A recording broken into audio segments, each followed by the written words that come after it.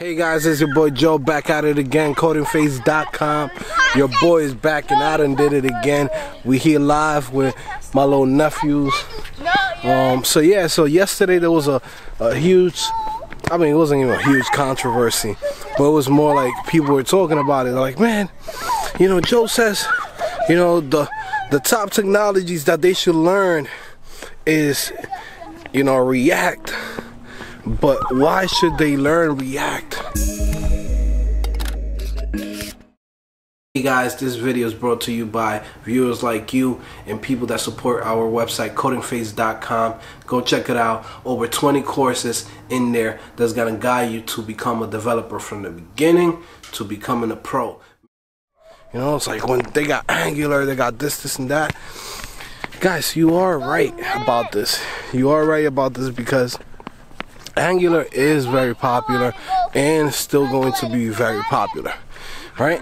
But when I say, yo, it's the #1 skill to learn, is because the longevity, the fact that you get to create phone applications with React, the fact that you can actually use it for the web, you can actually use it for VR, you can actually use it for like literally I've seen people use it to create the UI of a fridge. A Samsung fridge is made with React. You get what I'm saying? So it's like, why wouldn't you want to learn it? You get what I'm saying? Plus there's so many jobs. There's as many jobs as Angular in the United States, okay? Now I'm talking about stuff that I know about that's here in the US. Okay, I don't know about internationally. I don't know about, you know, what's going on in India. I don't know what's going on in China. I don't know what's going on in Europe. I'm telling you from my experience here in the US. And what happens when something happens here in the US, it's pretty much what's happening all over the place. Okay, so definitely I would say learn React, right?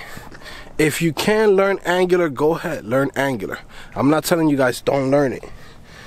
Angular is very important, you know, for enterprise. If you're looking to work at, you know, let's say IBM, for example, right? Something that came up to my head right now, right? It's not the only enterprise company, but let's say IBM or let's say, I don't know, General Motors, or I don't know, I can't think of a company right now, but those companies, they do love Angular. All right, they do love Angular because Angular pretty much has everything that you need in just one framework, right? But what happens is that a lot of people are realizing that just to train somebody on Angular, it takes too long because it's so much stuff that you gotta learn, that in reality is like, wait, hold on, we gotta learn ng this, ng that, freaking 30,000 directors, 30,000 freaking Angular core. Like there's so much ish that you gotta learn. I'm trying not to curse, but there's so much ish out there that you gotta learn that it's just kind of ridiculous compared to React. React, you know, JavaScript, you good. You get what I'm saying? Like you good. That's all you really needed. But like I said, just go ahead, learn React. There's a lot of stuff that's happening in the industry that's surrounding React. So for you guys, you know, if it was me, if I'm a brand new developer and all I have to worry about is learning JavaScript, right? I say, I know HTML, CSS, now I'm gonna focus on JavaScript, right? The easiest way to continue with your learning is to learn React, because React only reinforces the skills that you already know as a developer, you know? So that's all I'm saying, right? You can choose whatever you want. You can choose whatever you feel like. You know, some people, they hate having to write you know, HTML inside the JavaScript. Like they hate it, right? They hate it with a passion. They're like, I'm not doing it. I'm not putting my HTML inside of JavaScript. It's like they're so reluctant against it. So it's like it doesn't matter how many pros you give them. They're gonna be like, oh man, you know, every book that I've read has said don't mix your HTML with your JavaScript and don't put everything in one single file. And it's like, yeah, that was the old school way of doing things. Like you wouldn't want to be doing that with jQuery, but JSX is different. You know what I'm saying? Like it's a different flow. It's a different way of doing things. It's something newer. I mean, some people say, oh, it's XML. I'm like, to me, I don't see it as XML at all. Because in XML, all the things that you could do with JSX, you can't do it with XML. You get what I'm saying? Plus, it's just JavaScript, man. I find it that people just fight against it. They're like, man, I'm just not going to do it, man. I'm just not going to learn it because it's like, I don't want to put my HTML with JavaScript on the same file. And it's like, you are fighting the future, man. You get what I'm saying? Like, if you're creating elements with JavaScript, why wouldn't you want to use JSX, which is pretty much, hey, I'm gonna create this element no matter what, but the only difference is instead of you having to use it and say, hey, go use this template, now you just say, F that, man. I'm just gonna write it right here in my JavaScript. You get what I'm saying? Like, I don't need to have a template file. I don't need to have a controller file. I don't need to have a model file. Like, that's annoying. You get what I'm saying? So I don't know, but that's what I think.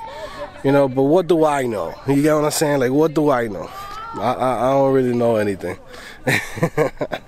But like I said, guys, just learn whatever you want, man. Only thing that I could say is I can recommend something to you. And if you feel like, hey, this is not for you, it's not for you. You know what I mean? Like right now, you could literally say, hey, man, I'm actually a freaking, I don't know, OCaml developer. Like, you could be an OCaml developer. You could be a Perl developer if you want to. I mean, you do whatever you want and whatever actually interests you. Now, when it comes to jobs and opportunities, it's a different story. You know what I mean? Got my little nephews out here. They the one making all that noise. Hopefully, you guys get the message and understand what I'm trying to tell you guys and teach you guys out here. So, yeah, man, we just out here.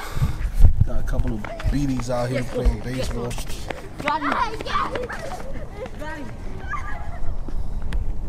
It's like, like a little park, a little isolated park, but it's pretty cool. I'm having fun out here. You know, we chilling. So yeah, man, it's your boy Joe back at it again. CodingPhase.com. Your boy's back, and I done did it again, guys. Learn whatever you feel like.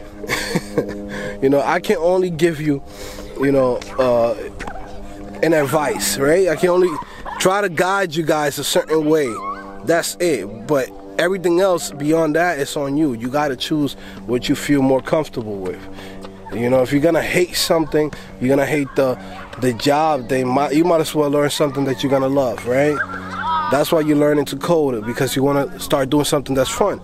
If you feel like React is horrible for you, or you just can't stand it, you're like, man, I can't deal with JSX. I can't have my HTML inside of JavaScript, even though I'm creating elements with JavaScript. Then that's on you. You get what I'm saying? Like, it's like if you want to go and use Ionic or what's the other one, a native script to make applications, and you want to use like something that's not even native, go ahead, man. I feel like React Native is literally the future when it comes to phone applications. So yeah, man. Anyway, it's your boy Joe back at it again. CodingPhase.com. I hope you guys enjoy this. A little quick video just here. You know, I always try to give you guys good content, you know, random content no matter what. So yeah, it's your boy Joe.